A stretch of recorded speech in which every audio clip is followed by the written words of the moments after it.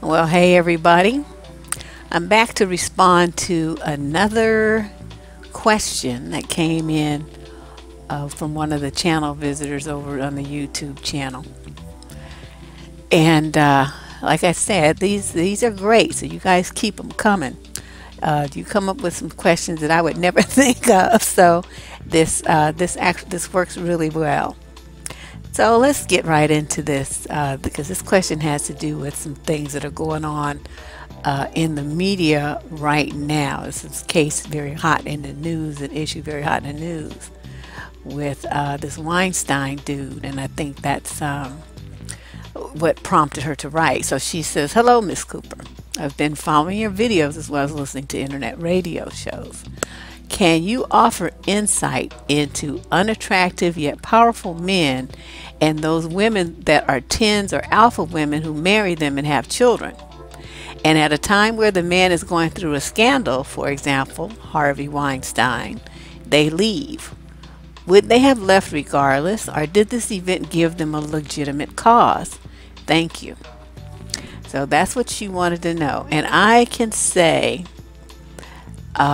this is something that I've studied, something, because I've always worked with some very high-powered, guys kind of at the top. I mean, they're not like, what's his name of Apple, Steve Jobs level guys, but, they're partners in like major law firms.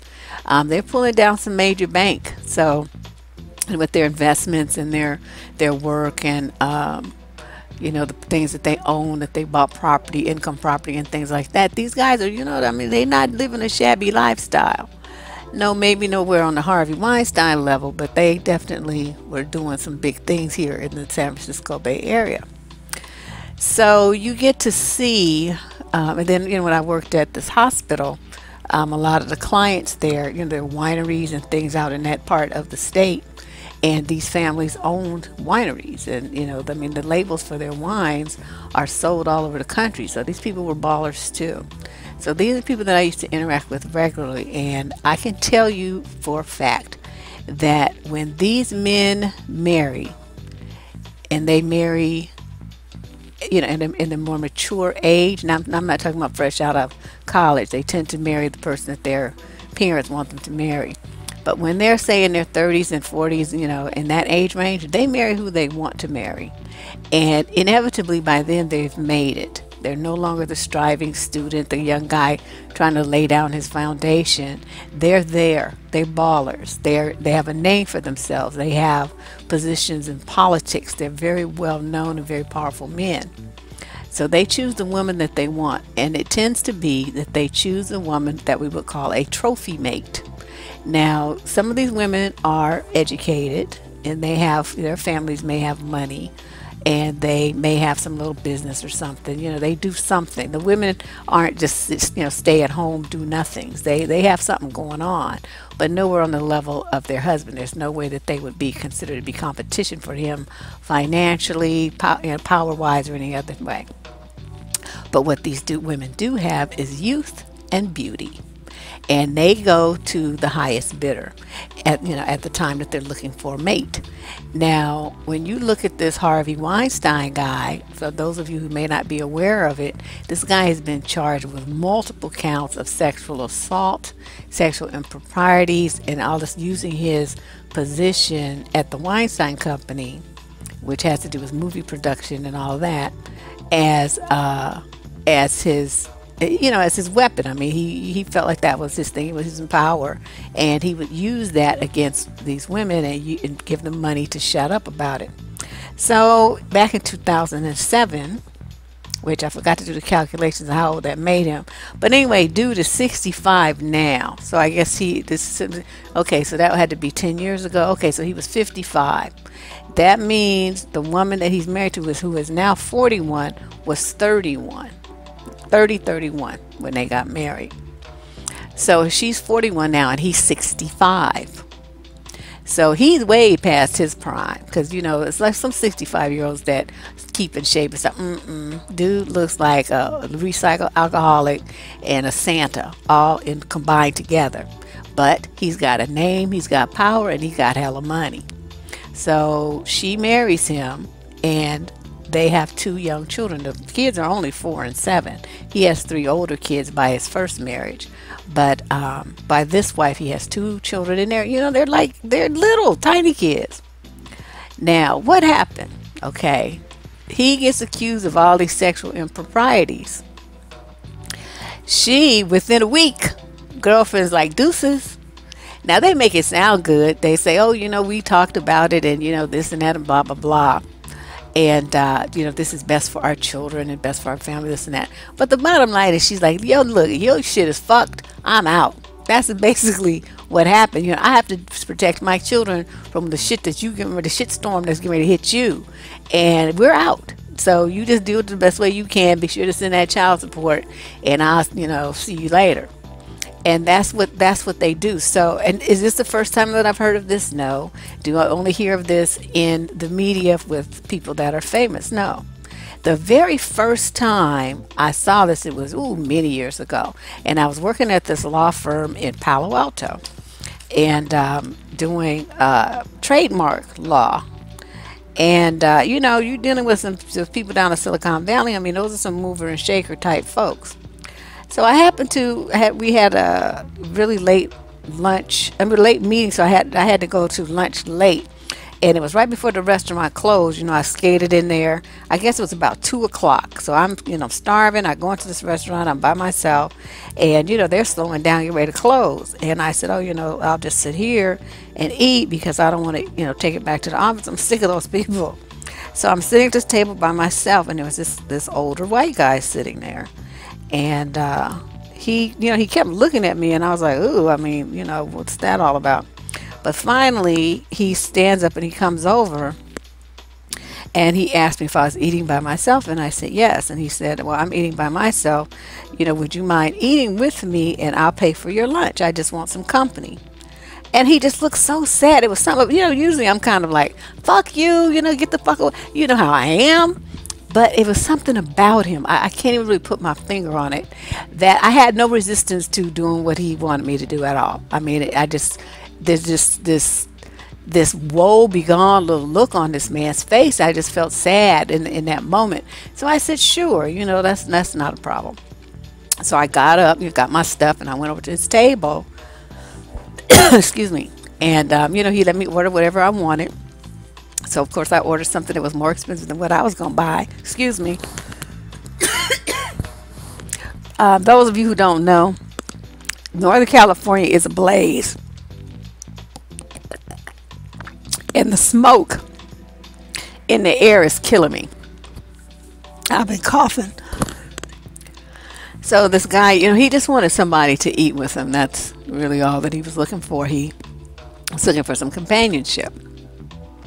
So I sit down, and we start talking. The usual stuff. Are you married? I told him no. My husband died, and it's just my daughter and I now, and this and that. And so then he starts telling me his story, and he says that he was all alone, and he used to be. I told him I worked for this law firm. He said, oh, I used to work.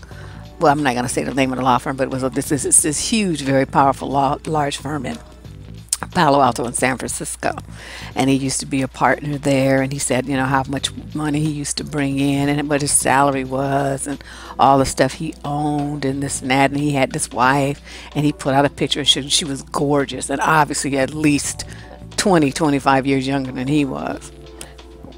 And they didn't have any children together. He had some from his first marriage, though. And he told me that what happened was he got sick. He had a heart attack, and when he was in the hospital, he said the firm sent like some flowers and the obligatory card and the get well soon kind of thing. 1 or 2 of the associates came by to see him, and none of his kids came, and his wife came a couple of times, and then after that she was like, I want a divorce, because of the fact that he had this heart attack. He was going to have some open heart surgery, a long recovery period, and he was never, ever, ever going to be able to go back to that kind of high-powered, stressful work. So she knew the lifestyle that she enjoyed by being married to him was going up and smoking. It was laying on that hospital bed, slowly dying right in front of her eyes. And like I said, this woman was gorgeous. She was, much younger than him, and very, very, very good looking. So there would be no doubt that she could just line herself up with another man with some money and, pick up right where she left off. And that is evidently what she did. So in the black community, that would be called a gold digger. She's ungrateful. She this, she that, blah, blah, blah. But you have to understand, very few black women look like what this chick did. You don't have them kind of money. You didn't go to Vassar. You don't have this kind of heat that this chick had. She's like at the top of the food chain, and plus she was, down there in Palo Alto. She had the look that white guys like. Skinny, long hair, big eyes, big blue eyes, and blonde. Her hair was naturally blonde. So she was like at the top of the white girl food chain, and she knew it. And she was going to use it to her advantage to get everything that she wanted from men with money and power. Now, when you look at a situation like what's going on with this Weinstein guy, it's the same thing. His wife is much younger than him. I think she's like 20, 21, 22 years younger than he is. She looks like a model. I don't know if that's what she used to do or not, but I do know that she owns a design company. And she is leaving him. I mean, like I said, within a week from the scandal breaking, girlfriend didn't waste no time. She's up out of there. We know what happened with Kobe, who's another person I put up on a slide. He managed to finagle his wife back, and you notice he's been quiet as a church house mouse ever since. We ain't heard shit from Kobe. But Vanessa was about to leave his ass and take half too. And he, and they also had 2 small children. So he was going to be coming out the ass for child support. And she, whatever they decided to do, they stayed together after the scandal he had. But it wasn't as bad as this guy whose sex scandal behavior has been, these women, it's going back several decades. Kobe, he just had a one-time situation that is real shaky. The girl was proven to be kind of not wrapped too tight. So there's really, was really no solid evidence against him. So maybe that's why she stayed.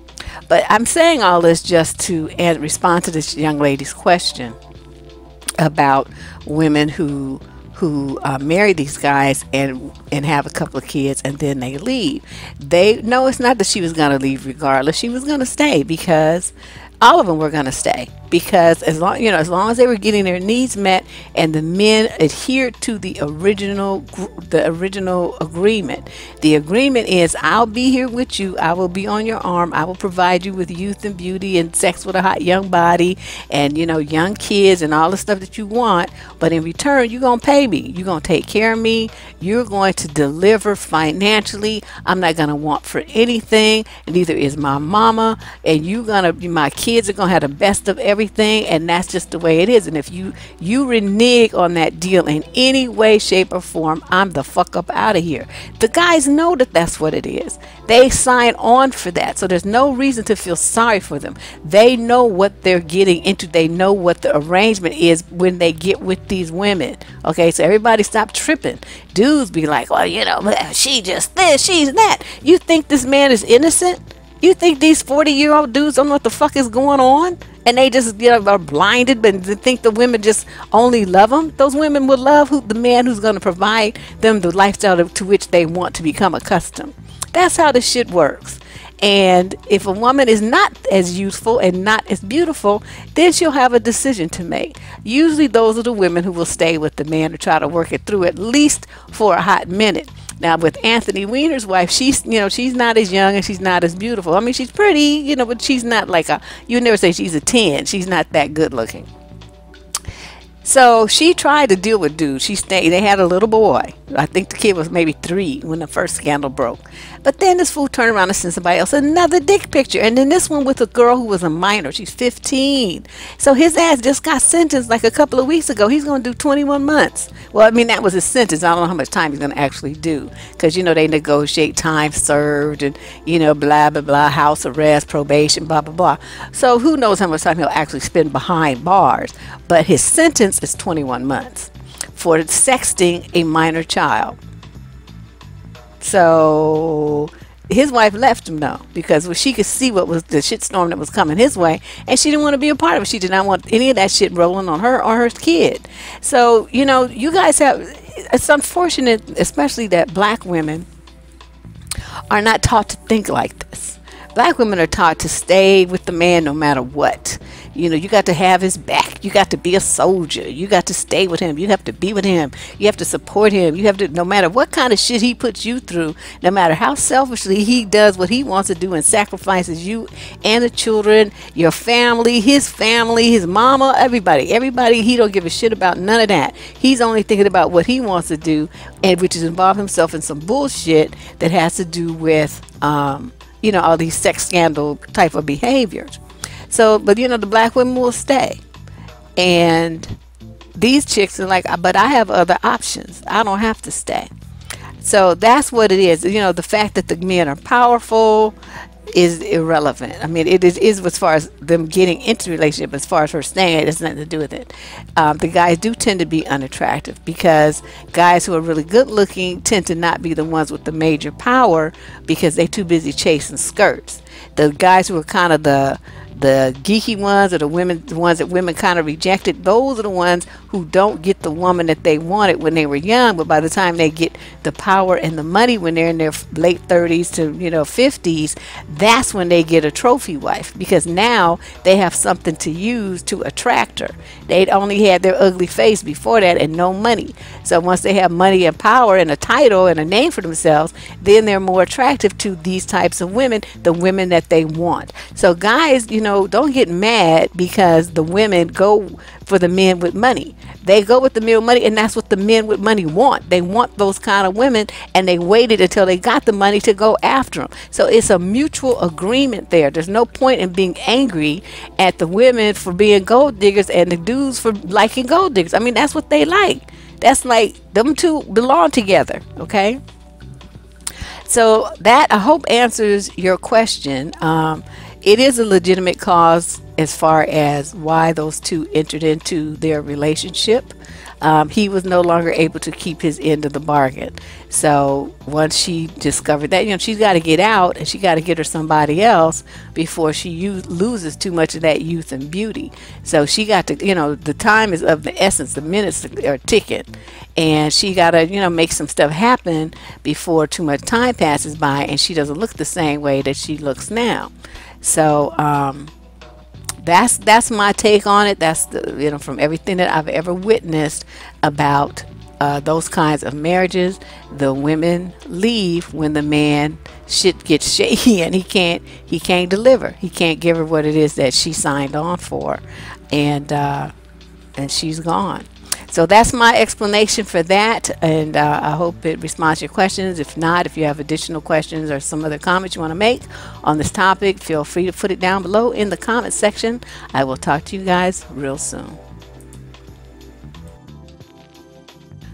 Hope you enjoyed that video here on the Deborrah channel, where we talk about dating, relationships, and all forms of culture that relate to male-female romantic relationships, familial relationships, and culture and society.